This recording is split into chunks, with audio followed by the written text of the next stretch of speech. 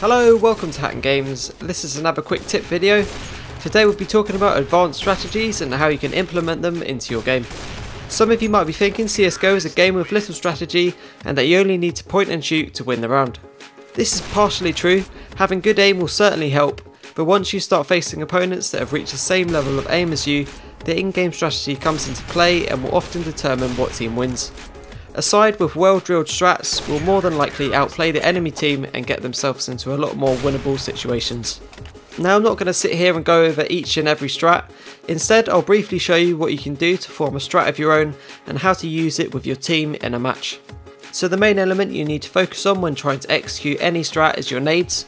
They will be your main aid in taking bomb sites, locking off areas of the map and opening up new routes to pincer the enemy from two sides.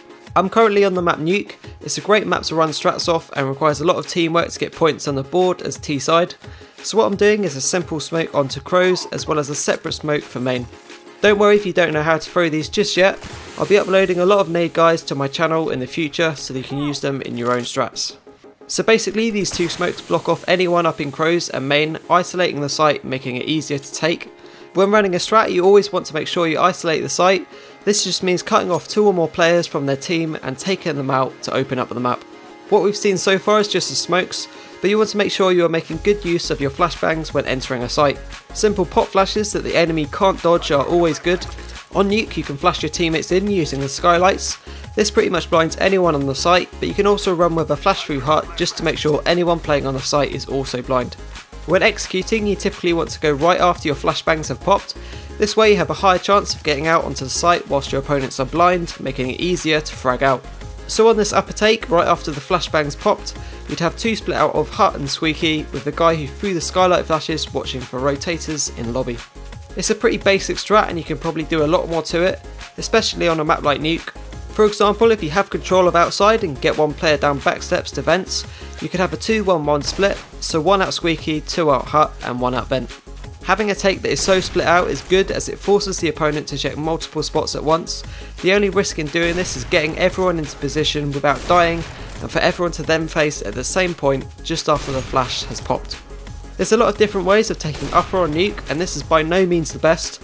I used it purely as an example for you guys to get a rough idea about the thought process behind all these grenades and how they can set you up to win the round. At the end of the day, it all depends on how the enemy team is playing and you should adapt your strategy accordingly. Teams will often have a default strat which they run just to feel out how the enemy team is playing their positions. Obviously the other side will catch on if you keep running the same strat each round, which is why organised teams will have a number of different strats for every map to keep their opponents guessing. Thanks for watching guys. Remember, if you're interested in coming up with your own strats but need some decent nade spots like the ones in this video, then make sure you stay tuned as I'll be uploading a ton of spots to hopefully help new teams out. If you missed my last two videos, you can check them out here. On the top we have the previous episode of quick tips on what gun to buy, and on the bottom we have a live match on the map Mirage. Again, thanks for watching and I'll see you next time.